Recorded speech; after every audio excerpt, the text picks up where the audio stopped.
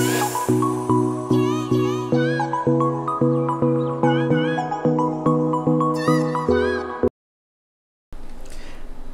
mga kachambular, welcome back to my YouTube channel once again. This is Eric's Kipi. For today's vlog, I'm going to cook once again, like Del Monte Kitchenomics. Yan. So for today's recipe, I'm going to cook for you chicken curry. Growing up as a kid, I don't like chicken curry because of the spices that they're using, and it's a little bit spicy, I must say. But I've tried cooking 2 weeks ago and I liked it, and I'm not sure if kids will like this recipe because it is spicy, a little bit of a kick, I must say. So let's proceed to the ingredients. And for the ingredients, we need 1 can of coconut milk, potato, carrots, onion, minced garlic, 2 tablespoons of curry powder, 2 tablespoons of fish sauce, ginger, red bell pepper, and chicken. For the chicken, guys, you can use drumstick or any other kind of meat, dark or white. So we have to put the oil first because we are going to pan fry the potatoes and carrots, and then we will set it aside after. Once the oil is hot, you can put now the potato. Ouch.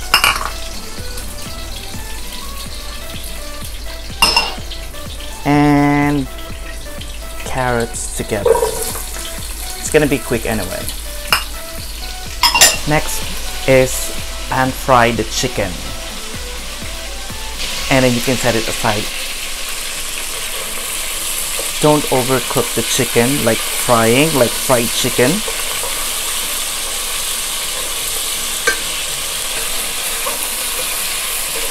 We just have to cook like for, I must say,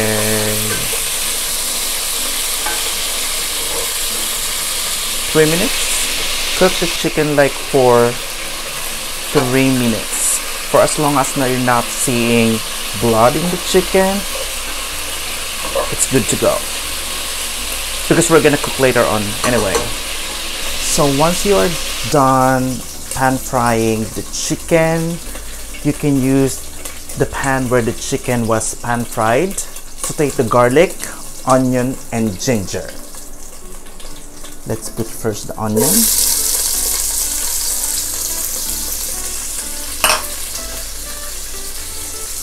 And the ginger. And you can put now the garlic.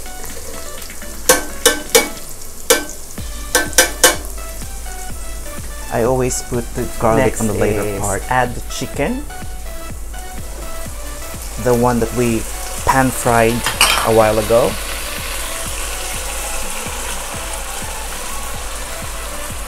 There you go. Smells so good because of the ginger, garlic, and onions. And now we can put the curry powder.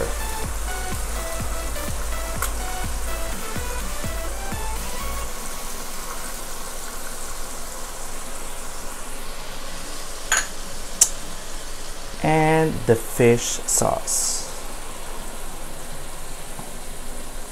Next is we have to add 1 cup of water.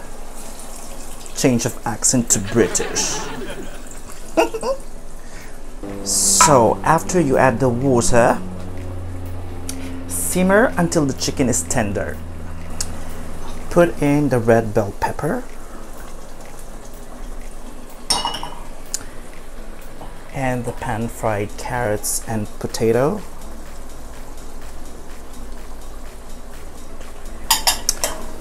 Then simmer for 5 minutes. You can add now the coconut milk,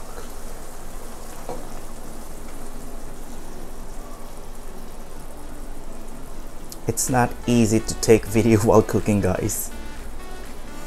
But that's okay.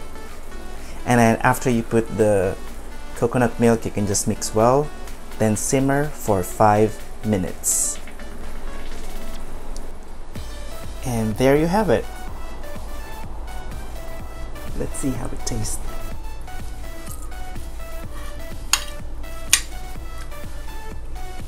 It's really good. Anyway, so the one that I cooked is good for 6 people. So I'm just gonna finish it because I'm starving. So I asked a special guest to try it out, and he likes it.